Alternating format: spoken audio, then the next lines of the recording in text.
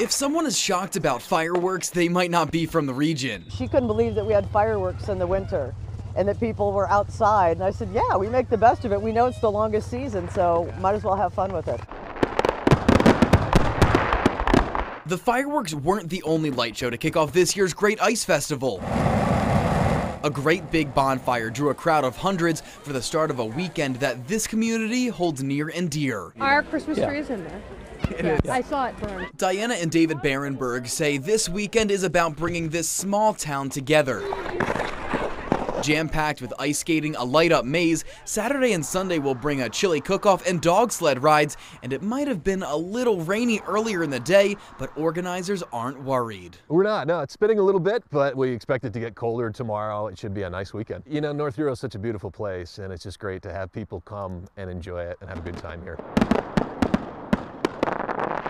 We love it. We love it. Everybody should come.